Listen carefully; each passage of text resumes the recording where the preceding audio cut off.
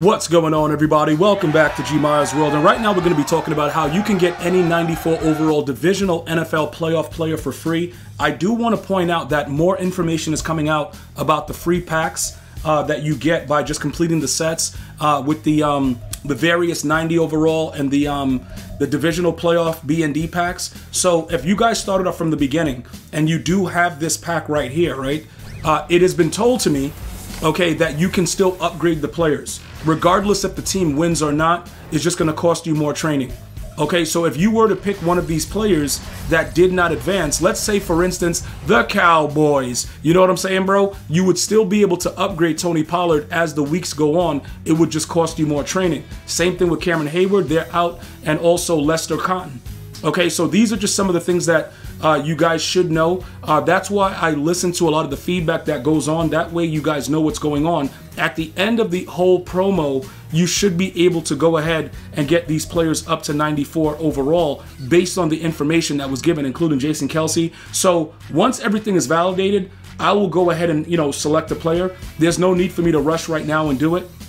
So I'm going to go ahead and leave that right there. As far as the other ones with the divisional fantasy pack, it doesn't really matter. These will not update anymore because, the Ravens and the Niners had the bye. So they included the new Ravens and the Niners in this pack. So these players will also upgrade, but you can see you still get a version of the previous cards as well. So all that's going to happen is as it advances, you'll be able to upgrade the player because you already have the pack, but EA Sports will charge more cards to complete the actual set. So what does that mean? What are the sets? What am I talking about, right? Let's go over to sets right here under the live section right here. You're going to go over to the program, and what you're going to do is when you first open up and reset the program to see everything that's here, like when you just go generally into the set, you're going to see the pack that I'm talking about for the current divisional. When you click on it, you'll see that the set expires on January 20th. So after it expires, if you want any of the cards I just showed you in the divisional pack that I already have, you're going to have to pay with more cards to get it. They'll still be available, but the sets will increase. Okay, so it's very, very important that you get this done earlier so it doesn't cost you more cards as they advance. All right, I've already showed you guys how to make those cards and how to get those things for free. But what we're going to do right now is we're going to jump into the program, all right, of the playoffs, and we're going to talk about the divisional round where you can still see that that B&D pack is right there. So all that's happening is we're in the set section and we're looking at program and we're looking at playoffs, and everything is here that's available for you guys right now. All right, so you can see at the bottom, you can still start from scratch with 82. You can make it all the way up to a 91. This is what I will tell you guys though. You see the packs that actually require the 88s? Those are not necessarily useful unless you already have 88s because you've been purchasing packs or you've been using training in their reroll. All right. Other than that, I'm going to show you guys some other ways to get 91s. All right. So pretty much right now, right, this is what I've been doing. I've been looking at the cards that I want to go ahead and make some money off of because I don't really like a lot of the cards that were released. Jared Goff, I'm good. Pacheco, I'm good. Josh Allen, I'm good. Vita Vea, we kept. Okay, so I've been buying a lot of cards, which is why my coins are down again. So again, regardless of what your whole premise is, if you guys buy packs or whatever, I don't often buy packs unless it's a card that I actually want. So for me, it's a little bit different. All right, so looking at these cards right now, you can see we've already started to put together cards because it's any 91, right? So with the any 91 situation, I play a lot of Madden head-to-head, and obviously, you're going to win Super Bowls and things like that. So you get a lot of these cards off rip from just pack openings, right? So if you don't get them from pack openings, there are various ways to make the cards off of the lower level cards that you get. So let's go ahead and take a look at something real quick.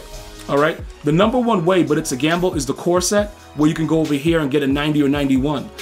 This is more of a gamble now because all EA has been giving out are 90s.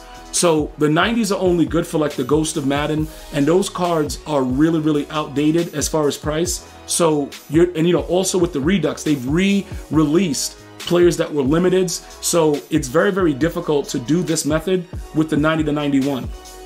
I want to point that out because many of you guys have been asking like, yo, is it still worth it? It was worth it when the prices were a little bit better, trying to go after ghosts and everything, but all the ghosts are just so cheap, it doesn't really matter. This is the set I would probably recommend for you guys as of right now is the All Madden, because at least with the All Madden, you add an additional 88, but you're going to get a 91 and it's guaranteed. All right. Making the 88s is a lot easier than trying to get the, a 91 out of the 90 to 91 core set. So once you get those 88s, right, you could pick any one of these. It doesn't matter. All of them are really, whatever. They're very, very cheap right now. And you would just simply continue to do this and make, if you want to make 88s and go here, it'll cost an additional one. But the gamble is a lot less because you know what you're getting. So most of these cards that I've got, I've either made them or I've received them from playing Super Bowls and winning Super Bowls. Now, when you take a look, right, you see the variation of this and how it works, right? You see like how it's all different programs, like you have the Division Dynasty, you have the AKA. If you don't want to gamble in that type of method, that's when you can utilize the fact of the playoffs. You can look at it and see, okay, does this make sense for me to use these? Because I've been pulling a lot of them from re-rolls or whatever else you've been doing. So let me show you guys what's happening with that, right? If you want to gamble in the store and you want to utilize training, okay, what happens is you're not going to really be pulling a lot of limiteds. I've seen a guy go through so much training and not really get anything. And it's kind of disgusting to see it, but it's also hilarious when you're not the one spending it. Like, I know it sounds wild, but that's pretty much what it is. So I just had to get my daily deal. I must have forgot to get it yesterday. Always get that 500 coin pack. It's going to be garbage for the most part, but always get that and any other 1 cent pack that they may have. So when you go over to the playoffs, right, there is a re-roll.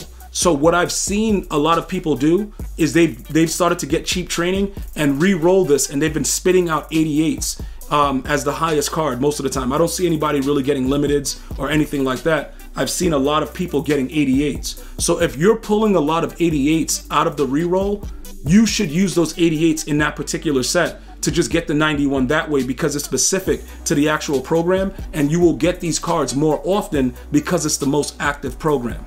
Okay, so if you have a lot of garbage in your binder right now, it is probably the most lucrative method to use those trash cards to go ahead and quick sell them for training. Like whatever else you may not be using, right? You can just start quick selling them. There's a lot of cards from previous promos, like these 87s, all this crap that I have in my binder. I can just start going through like this, bro, and it gets real crazy. Like already that's 18,000 training. So I can make up whatever I want.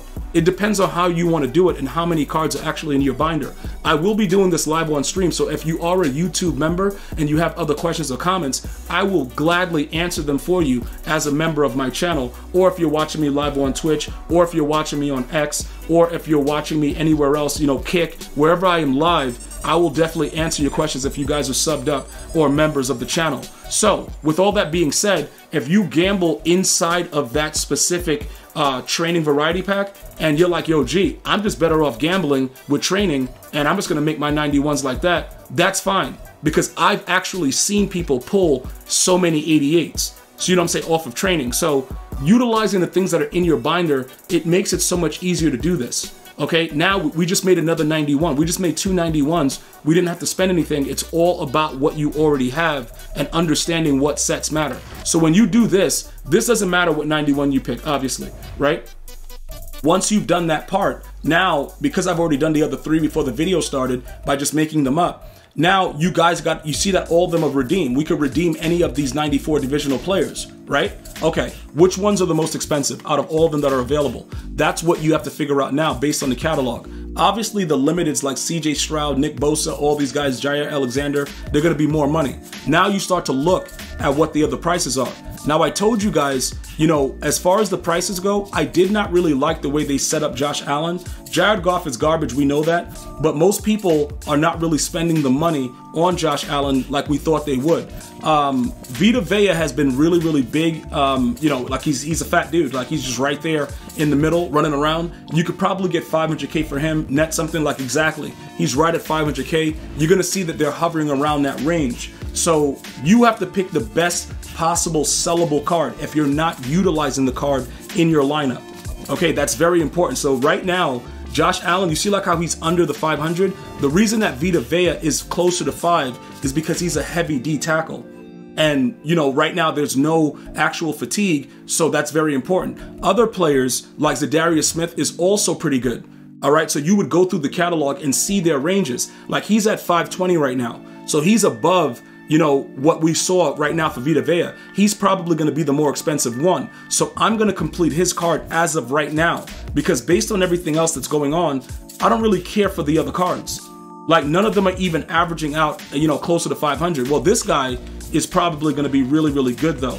We might, because like he's a fast outside linebacker, right? But he's still like 491. All right, so I think based on what we're seeing right now, we would go with Zadarius Smith. Okay, so let's go with Zadarius Smith. Let's go do that real quick. We're gonna see what he's doing again. Let's just double check it. All right, he's still at 520. He's solid. So now we know we're gonna at least get 500K. So now it turns into a coin method, because we see that we have free cards that we've made, and we can go ahead and do that. So we'll find Zadarius Smith, even though he's not a divisional, he's one of the earlier cards that was there, he's still pretty expensive. So we're gonna grab him, okay? We're gonna create his card, and we're gonna sell him instantly.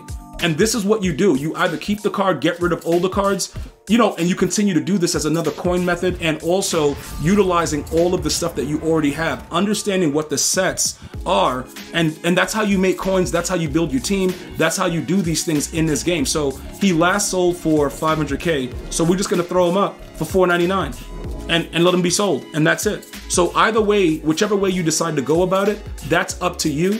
But I just want you guys to know, as it continues to go on, we're gonna have more and more opportunities to get these cards for free. I wanna thank you guys and girls for watching. Hopefully you're having a blessed day. I'm gonna see you guys and girls next time. One love, y'all.